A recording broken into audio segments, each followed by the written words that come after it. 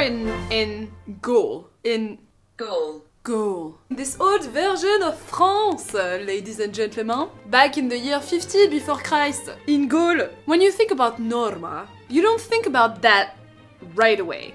The French version of the Vikings, the Gaulois.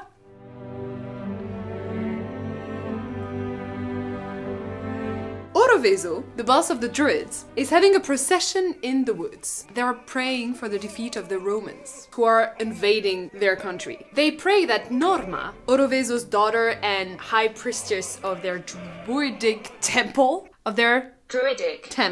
comes and destroys the Romans with her druidic magic. So they pray and they leave. Pollione, the Roman, arrives with a friend. And he confesses to his friend that he's no longer in love with Norma, even though Norma broke her chastity vows and had his 2 kids without anyone of her temple knowing. And that Pollione dares not only to leave Norma, but to fall in love with her best friend, a young virgin from the temple, Adalgisa.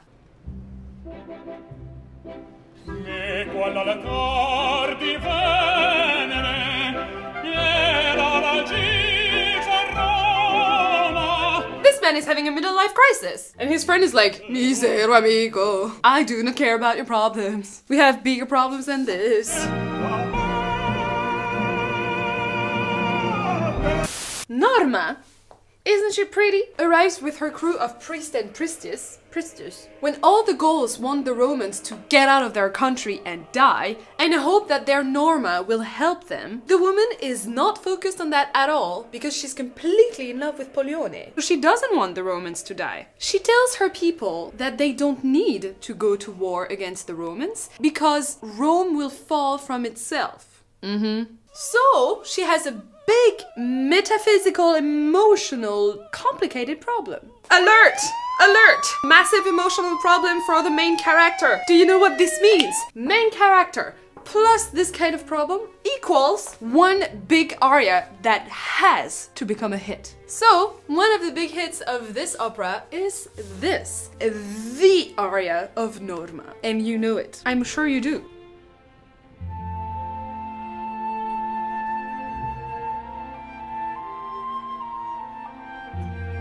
Don't tell me you don't recognize it.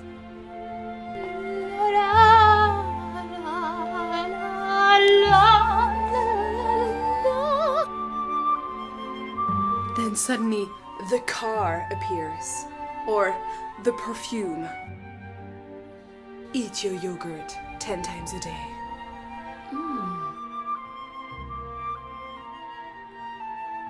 This perfume has a nice smell.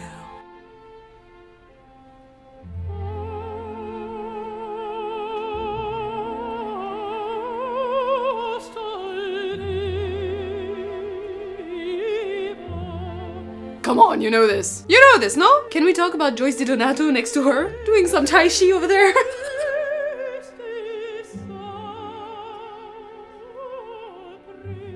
Anyway, once she prayed for her people and for her lover to come back to her, she goes away. And we are with Adalgisa, who is waiting for Pollione. Pollione arrives and offers Adalgisa to run away with him to Rome. Of course, she hesitates. Oh no, what should I do? But finally accepts. But then she talks about it with Norma and tells her what Pollione offered. What an honest friend. Adalgisa tells Norma that she will not run away with the father of her children. What a great friend. And with amazing woman solidarity, when Pollione comes back, they curse him and they say, eh. No, they don't say eh. They stick together and he leaves. This second act starts with a bit of an overreacting on Norma's part. She's watching her 2 sons sleep and she's debating whether or not to kill them. What? To save them from a future filled with shame of being the sons of such a terrible mom. She doesn't kill them, do not worry. But it gives Bellini a dramatical excuse to compose a gorgeous aria in which everyone drops a tear.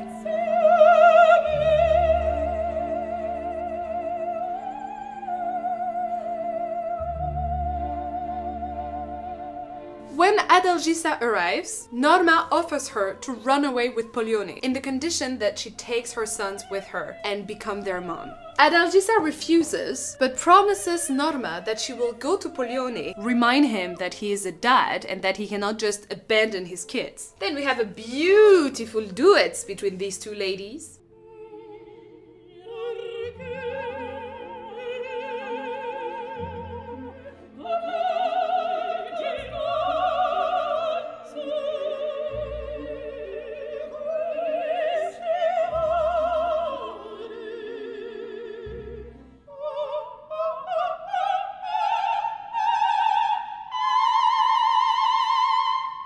After that, we are back in the woods. Norma is being told that Adalgisa failed at bringing Pollione back to her. She is so pissed that she has no more limits. And she's filled with rage. She tells her people to go destroy the Romans and to send them off to war. She strikes on a big shield, a big Gallic shield, and she strikes and strikes and strikes like a mental. Ah! Bow! This woman had it. But to officialize this entry into war, she has to sacrifice a victim, because that's a tradition. And in a perfect timing, ta-da! We hear that Pollione has been captured inside the temple because he was trying to kidnap Adalgisa. She said no, my friend. Are you gonna kidnap her? What the hell?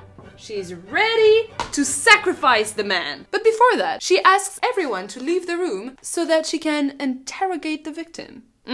Everyone leaves. She offers Pollione a deal. She will let him go if he promises to leave Adalgisa alone. He says no. She then threatens to kill their children. Crazy lady. Then he reacts and he begs her to kill him, because if he's dead, everyone is happy. He finally said something clever. She says no.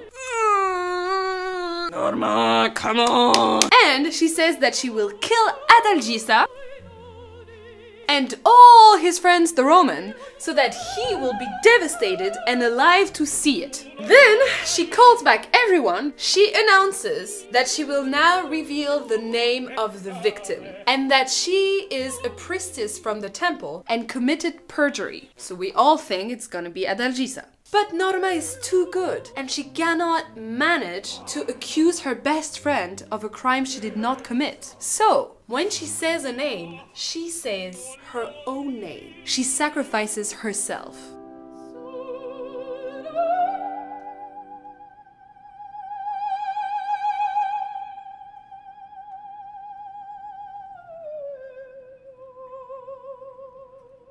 And of course, that Pollione suddenly remembers that Norma is such a great gal, and he falls back in love with her. In that moment, that she's gonna go to die. A disaster, this man. And as she is about to go, you cannot see, but this is orange and this is supposed to be fire. And as she is about to go in the pyre, Pollione joins her in the name of love. So they burn and they die.